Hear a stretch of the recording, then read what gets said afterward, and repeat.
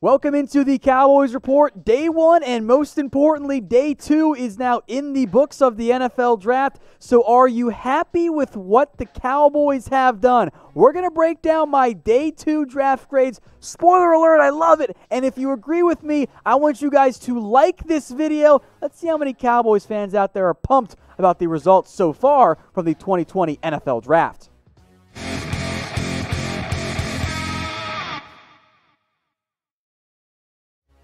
We're going to kick things off with Trevon Diggs, the Cowboys' second-round pick, number 51 overall.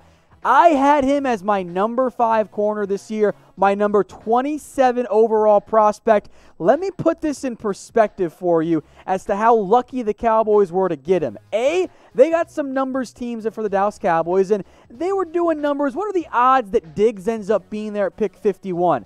They had it at 1%. That's the numbers they had. Now, if you watched our Day 2 draft target video, you knew that I had Diggs going to the Cowboys at pick 51. That's what ended up happening. I love it for Dallas. Yes, I had Christian Fulton as a higher-rated cornerback, but I'm not going to complain about getting a top 30 guy on my board at number 51 overall that fits what Dallas wants to do. He's got size. He's got length. I have some athletic concerns, yes, but the ball skills are certainly there. At 51, it's a no-brainer. I'm giving this pick an A. I'm a huge fan of this move by the Dallas Cowboys. Had CeeDee Lamb not been there, and had they traded down in round 1, Diggs was a possible trade-down target. There is a scenario in an alternate universe out there where Diggs was the Cowboys' first-round pick. In this one, they got him in round 2. The interceptions are great. Former wide receiver. I don't know where he slots in right away when it comes to the Dallas Cowboys and where they sit right now in their cornerback depth chart in their room right now. Things are going to be very interesting for the Dallas Cowboys. Entering the draft, they had Chidobe Awuzie, Jordan Lewis. They had Anthony Brown as well. Diggs will compete for early playing time for the Dallas Cowboys. That's what is going to happen here for this organization. They took the best player on the board in round 1, and they did it again in round 2. I'm happy getting Trevon Diggs. Yeah, I had Diggs higher, or I had Fulton higher. I can't complain, man. Getting a top 30 player in round 2, that is a steal for the Dallas Cowboys after a bunch of lesser corners went before him. Now, as a reminder, folks, I told you about this late last night, or I guess yesterday, technically, because we're really far behind on the days. Chatsports.com/Cowboys1 has the new Cowboys rookie jerseys. Chatsports.com/Cowboys1. I'll put that link in the comments. I'll put that link in the description as well. We've got you guys covered for that sweet new CeeDee Lamb jersey. His number not yet determined. I'm excited to see which route he ends up going. All right, on now to round 3 for the Dallas Cowboys. It is very rare that the Cowboys take the best player on the board, the guy that I think is the top player left across the NFL.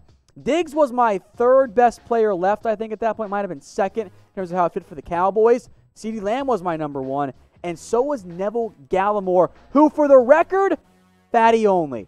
300 pounds, actually cut weight, by the way, down from 330, trimmed up, got to 304 instead. He is a great athlete. A 4.79 40-yard dash at 304 pounds. Guys, that's crazy. That's freaky good athleticism right there. This is clearly an indictment at some level as to what this organization thinks about Trysten Hill. I got a nice round 3 or day 3 pick in exchange for him. Who wants it? Raiders? You guys interested? I'm just saying. So give me your one-word reaction to Neville Gallimore being the Cowboys pick in round 3. I'm curious what you guys have to say. I'm going value. I cannot remember the last time the Cowboys made one pick that I thought was the best guy on the board. They did it twice with Neville Gallimore and CeeDee Lamb. This was about value.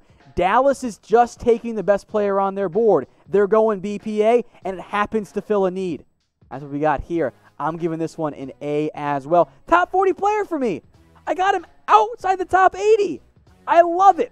Canadian import was at 330 pounds at one point, now down to 305. At 305, folks, Neville Gallimore he counts as a fatty only. Get your t-shirt at chatsports.com/fatties only. Got Gerald McCoy, got Dontari Poe, Antoine Woods, Neville Gallimore. Hey, that defensive line getting a whole lot better. Fun fact on Neville Gallimore, by the way, folks, who again is a fatty. First Ottawa-born player to take the field in the NFL. That's what's going to be the case here for him. Now, as it relates to where he will sit on the depth chart, I think he'll slot in over Trysten Hill pretty much right away. I had a higher grade on Neville Gallimore than I had on Trysten Hill, and the Cowboys got him later on in the NFL draft. If you want a player comp for him, how about Timmy Jernigan?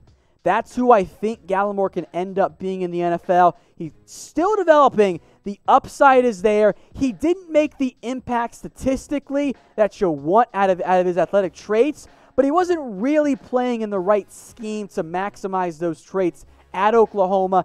He is already 23 years old, has always been a rotation guy for the Sooners, but I love the upside here. This is a worthwhile gamble for Dallas in round 3, and in fact, Dallas actually, at least briefly, discussed him when they were on the clock in round 2 before going, hey, let's take the corner instead. Let's move on now to day 3. We still got some rounds left here for the Dallas Cowboys. I'm a huge fan of what they've done so far. I say this completely unbiased for the record. The Cowboys have had one of the best drafts so far. This has been awesome, and I can't wait to see who they get on day 3. CeeDee Lamb, Trevon Diggs, Neville Gallimore. This is only for me personally. I've got 3 top 40 players through round 3. Round 1, round 2, and round 3. That's incredible. So the Cowboys will pick next at number 123 overall, fairly early in round 4. And they got 2 fifth-round picks, 164 and 179. No 6th-round picks at this point. And then a 7th rounder, number 231. So let me know, what player do you want the Cowboys to draft on day 3? And in a second here, we'll take a look at some potential options of who I have as the best players left. I would love any player right here. I am a Bryce Hall truther. I'll double dip at corner. I can give him a fake injury redshirt year and bring him on along next season. Curtis Weaver, Boise State guy. Just throwing it out there. Akeem Davis-Gaither, I believe, has a foot injury that's kind of bringing up some issues for him in terms of his draft stock. That's why he's fallen a little bit. Let me double check that. Yes, a stress fracture in his right foot. Potential red flag there. But in round 4, that's when you can take some linebacker depth.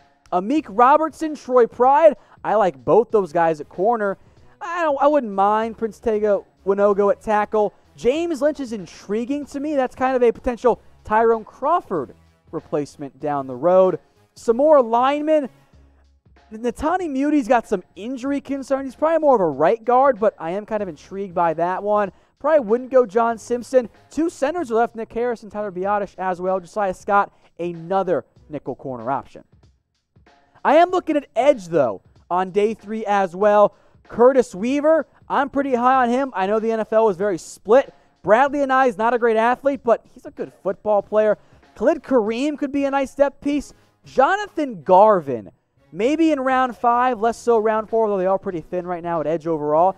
That could be a sleeper pick for the Cowboys at some point on day 3.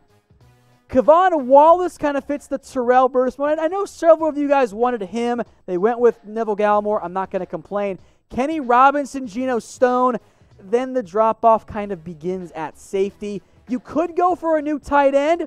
Things have been weird at the tight end class this year. Hunter Bryant is available. Bryson Hopkins is available at tight end as well. Harrison Bryant, too, at the tight end spot. You keep asking me about Thaddeus Moss. He could be a good tight end, too, but I'm going to focus on defense instead early on. And then interior offensive line as we go through some more of the Cowboys' needs here. John Simpson, maybe. I'm considering those centers instead. Nick Harris and Tyler Biotish. I wouldn't hate him in round 4, but I still think you just roll with Joe Looney and or Connor McGovern, but you could revisit some O-line depth at some point on day 3. As a reminder, folks, we will be live for the NFL Draft the entirety of day 3, talking about every single pick. We've been the most watched NFL Draft stream. Thank you all so much for that. Head over to youtube.com youtube.com/Chat Sports TV. We'll be live at 11 a.m. Eastern, little pre-show, and then every single pick broken down for the 2020 NFL Draft. Hey Cowboys fans, thanks for watching the Cowboys Report. If you haven't already, click right here to subscribe to our channel for all the best Cowboys coverage on the internet. That's news, rumors, highlights, mailbags, film studies, and a whole lot more. And I'm making your lives a little bit easier as well with the next Cowboys Report video right here.